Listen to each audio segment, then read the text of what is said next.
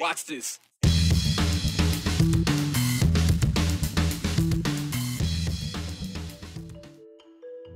She tried to be Idaho's first female governor. Now she's going to try to be Idaho's first female senator.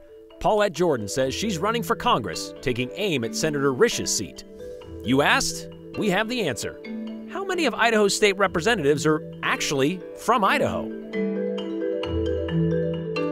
And how do you say it? Don't ask me. I flubbed it twice. But after a back and forth on the right way to say this northeastern Oregon town with a crystal clear lake, we finally figured it out.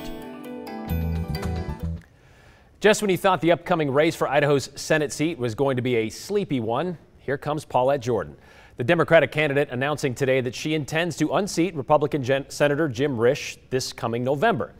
In 2018, more than 230,000 voters cast their ballot for Paulette Jordan to be the next governor of Idaho. It was the most for a Democratic gubernatorial candidate in the Gem State's history.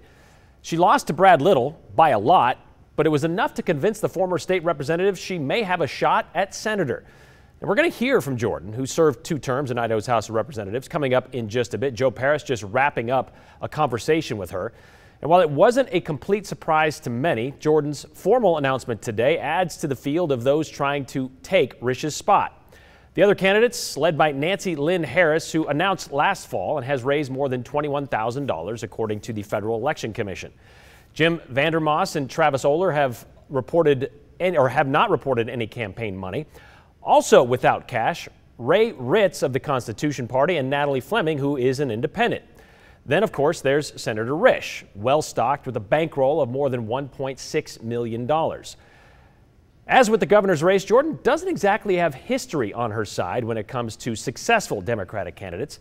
Of the 29 senators to serve the state of Idaho, in Washington, D.C., only 9 have been Democrats. There was one populist thrown in back at the turn of the last century. The last Democrat, by the way, was the very successful Frank Church, who served for 24 years until 1981.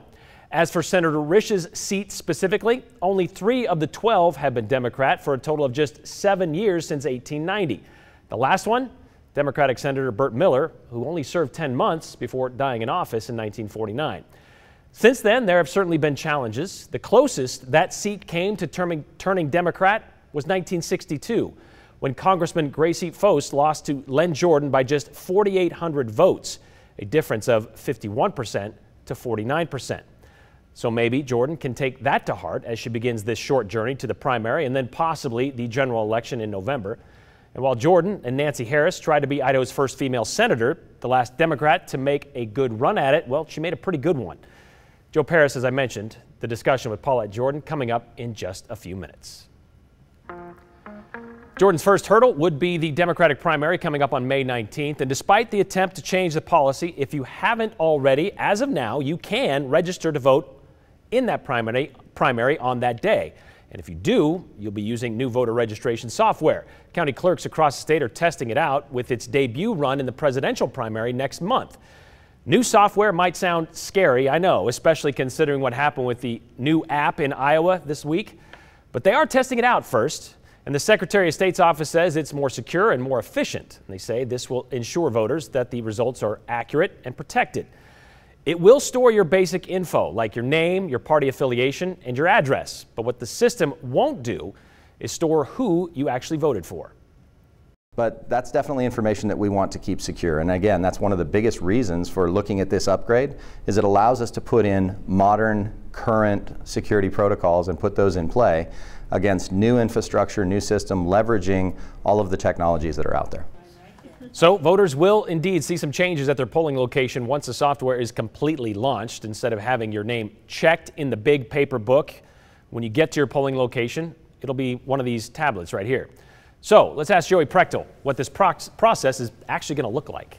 Well, Brian, what this won't impact is the actual voting process. Yes, the checking in will be different with the tablet compared to the old-fashioned way, but voters will still be filling out paper ballots. That part won't change. Now, of course, whenever there is a new system, there can be a few bumps in the road. We talked about it already. Just yesterday, though, The Secretary of State's office rolled out 35 software improvements, and those were all in response to feedback from county clerks across the state. So March, the system will be tested live, but Ada County will still be relying on their old system for that election. So the new software will just be ran in conjunction with the old one, and after that they'll identify any issues, get those fixed up, and the plan is to have that full launch by the May primaries. Okay, so they're not going full hog, or whole hog I should say, coming up in March, so it can still be a little different depending where you go vote. Yep, and only 14 counties across Idaho will be testing it out in that March presidential primary, not all of them. Okay, good to know. Thank you, Joey. We're likely nearing the halfway point of the 2020 legislative session, and already more than 300 bills have been introduced. Nearly half of those sitting somewhere in the House of Representatives. 70 representatives will, at some point, have to make their way through each one or let that bill die in committee. And that prompted Harry to text us in yesterday and ask this question. I'm curious, of the 70 House of Representatives, or members of the House of Representatives in Idaho, how many are Idaho natives? Well, that's an interesting question with a lot of possible answers. For this question, we will define Idaho natives as those who graduated high school in the Gem State. Hopefully that's good enough for you. 47 representatives, or about 67% of those, are native Idahoans. Of those, there are 8 Democrats, 35 are Republicans, which means 23 were not born in Idaho. 8 are from California, 4 are from Ohio, with Texas, New Mexico, Utah, Georgia, and Pennsylvania also representing in the House of Representatives. Either way, all 70 did have to meet specific qualifications to run for office, including having lived in their district for at least 1 year prior to Election Day. Thanks for that question. Do you have what it takes to be a dam manager? And a follow-up question, do you have the money to be a dam owner? While I don't exactly know what it takes to be a dam manager, I've always just been an employee, I do know what it takes to be a dam owner, a large chunk of change. Ada County's hydroelectric power plant, but you may know it as Barber Dam, is up for auction. That auction was announced back in December, but potential buyers can now take an up-close look at the merchandise. Along with the structure, you'll even get a few surrounding parcels of land, but to be sure, it is a fixer-upper. Our partners at the Idaho Press report the county has owned the dam since the mid-70s, but in recent years, it has had its share of problems, including a power outage last summer that stopped the entire flow of the Boise River, for which the county was fined $50,000. So you want to own a dam? Well, you have until March 29th to inspect it. No word on what the starting bid will be, but if you can somehow afford maybe that fallout shelter for $2.1 million and the Barber Dam, you're going to own a lot of Ada County concrete.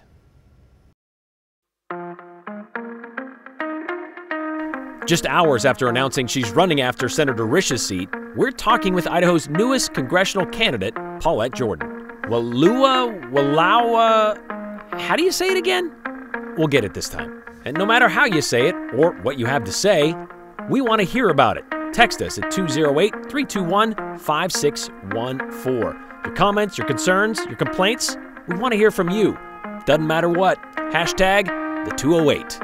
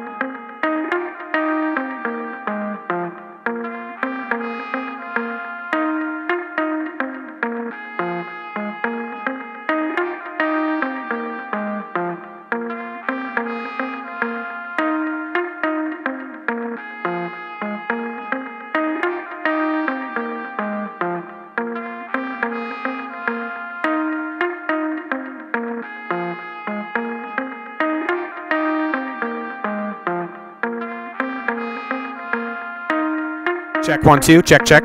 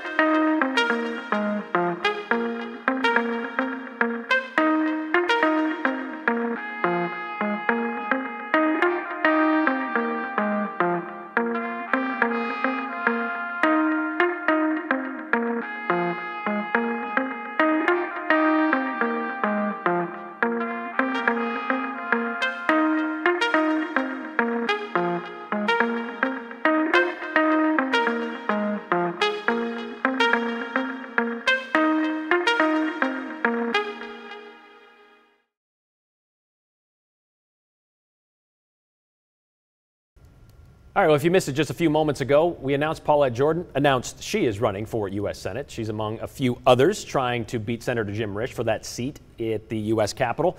And Joe, you just got off the phone with Paulette Jordan to kind of talk about how this is all going to play out. What did she have to say to you? Well, the bottom line is that she's very excited for another statewide race, and she's not being shy. In the conversation I had with her, she called out Senator Rish by name, and, well, we'll play it back for you right now. Paulette Jordan joins us now. Paulette, a big announcement earlier today, running for U.S. Senate. We'll start with this. Paulette, why are you running for U.S. Senate? Well, first, thanks, Joe, for taking my call. I appreciate this opportunity. I feel this topic is a better fit for me. I'm already a nationally recognized leader with national connections and have been working on multiple fronts across the country.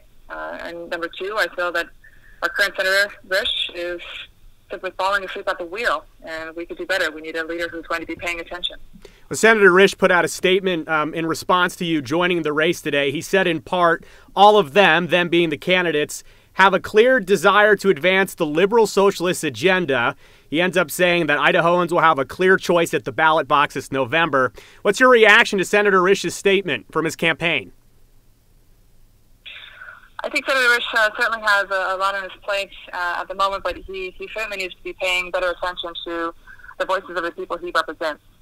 It's wholly unfortunate that he feels that way because he's looking at a candidate in myself who represents Idaho more fairly and clearly. I stem from thousands of years of people who are closest to this land and who have had full faith and guided leadership that extends out to the people and into the future. And I stand on not only the morals, but that connection to the people on land. I think that's very important when you have representation who's willing to stand up for not only fiscal conservatism, but also for representation of our environment and our neighbors and our communities. But two, another challenge that I see is that we face someone who, has been a problem, not only in his representation with lacking decision-making, but also having raised our national debt. So without having a representative who's going to represent us accountably, that will continue to be a challenge for all of us. For me, I'm coming in as a fiscal conservative, and I want to make sure that we are upholding our fiduciary accountability once elected, and I will definitely make sure that we are going to address the debt issue that he has created. Senator Rish's name has been almost synonymous with the impeachment that was going on until a few days ago. How would you have voted on the impeachment of Donald Trump? Like Senator Mitt Romney, I felt that he was someone who took the time through prayer, and like myself, I'm very based on prayer, so I really appreciate that he did that and took the time to listen to his people, his constituents who also see that there's a problem in our current president and wanted to see him tried for this case. And the people have a right to hear out the evidence and through this trial. So I would have definitely supported the trial and to hear out the evidence the way that it should have been played out for the people. And that's what you would call transparency and integrity. Similar to the governor's race, this will be a statewide race, and it's no secret. State of Idaho, very red. In the governor's race, you lost by over 100,000 votes. This time, how do you plan on, chipping away at that? Well, just like I did in my first race, you have to get out and meet the people, and the challenge is not money. It's basically being able to meet as many folks from all walks of life across this great state. You have to take the time to go into people's homes or meet them in their communities, and that's what I plan to do, is meet more of our neighbors and ensure that they are able to hear the concept and the whole list of concepts that we offer, and this concept is what I stand for.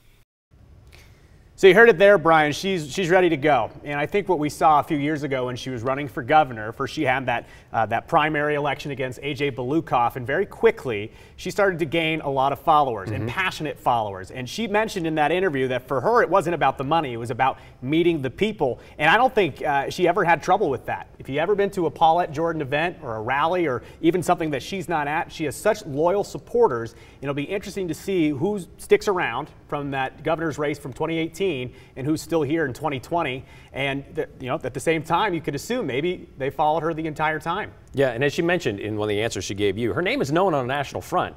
But it matters more in the state of Idaho. We'll see if that plays out any differently than, as you mentioned, during the governor's race 2 years ago. And we talked about Senator Rish. Yep. Again, he had this statement earlier today. We got this again from his campaign. And he said again, in part, that he looks forward to putting his record of fiscal conservatism, common sense solution, and proven leadership against any one of the individuals. The individuals, Brian, the 4 people that have entered the race so far. 4 Democrats, 1 constitutional party, 1 independent.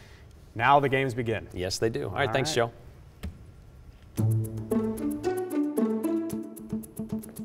Hey, it's time for the weekend. Let's talk about that specifically, especially this storm on Saturday. It comes through early in the morning. The biggest part of it will be around 7, 8 o'clock, which will give us a shower.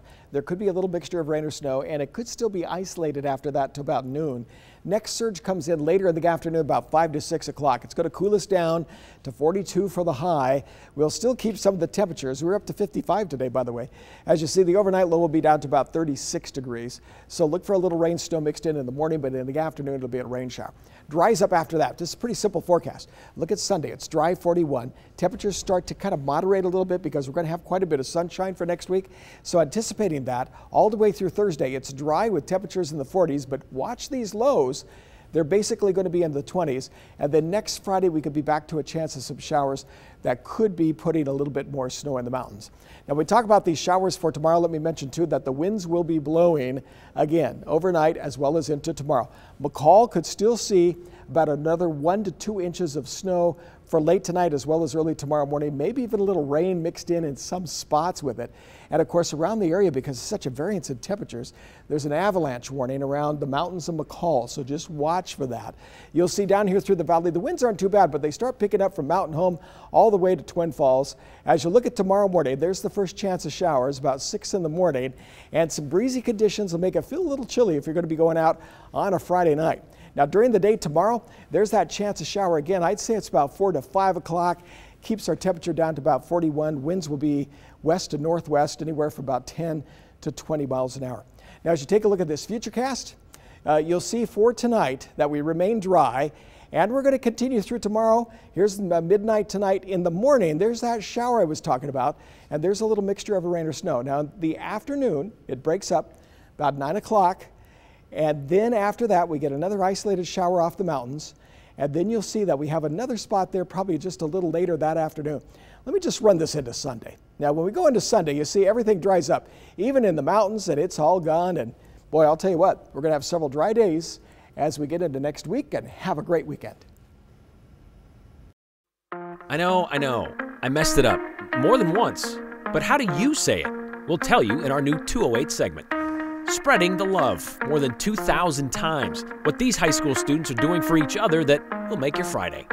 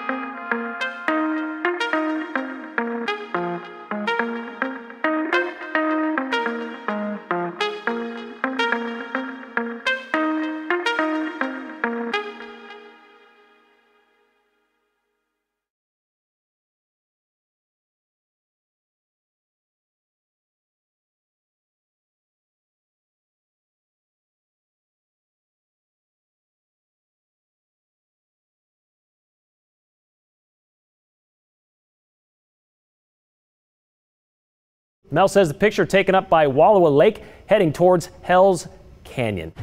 Hey, Brian, it's pronounced Wallowa Lake in the Wallowa Mountains. Wallowa Lake. I like that. Still didn't get it. A lot of you tried to correct me. Not once, but twice. I butchered that name yesterday, which has us asking the question, how do you say it? Well, for the answer, we went right to the source. A woman who was born there, lives there, is actually in charge of the history museum in town to find out how do you say it. You were born there? Yes. 86 years ago. So you kind of know a little bit about the place? I kind of do, Well, first of all, tell me what the name means. It means a fish trap in the river. It's a Nez Perce word for fish trap. Okay. And it's pronounced Wallowa. Wallowa. Mm-hmm. And natives tend to drop the last, they say Wallow, but you can sort of tell a native by when they just say Wallow, but it is Wallowa. To be fair, some of the Northwest names can kind of run together. From Wallula to Walla Walla, Wallowa just sounded right. So I guess it's not completely my fault for messing it up. No, oh no.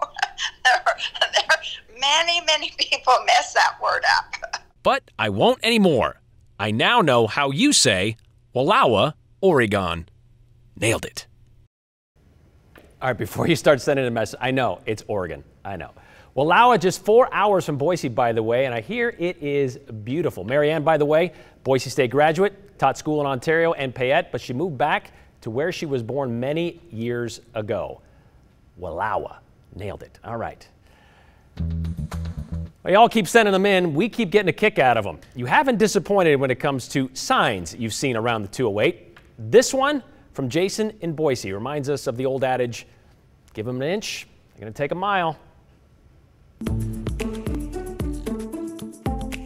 Can you claim to be a bicycle-friendly community when the accommodations set aside for said bikes comes to an abrupt end in just a couple pumps on the pedal? Oh, it's fair to put a limit on friendship, but the city of Meridian seems to measure it in just a few feet. See any signs out there that make you laugh or just say, I wonder what that's all about? Or maybe there's a name out there in the 208 you aren't quite sure how to say. I'm sure you're not alone. Let us know about it. We're going to help you figure it out. Send those signs and those names our way. They could end up on the 208. We'll be right back.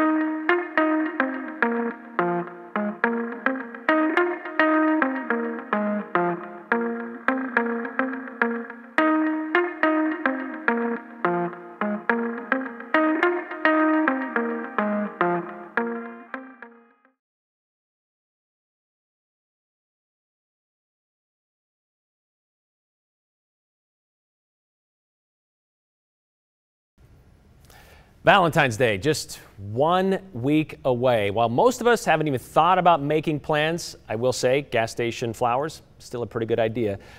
Kids and student council at Centennial High School have been thinking about it since the beginning of this year. Why?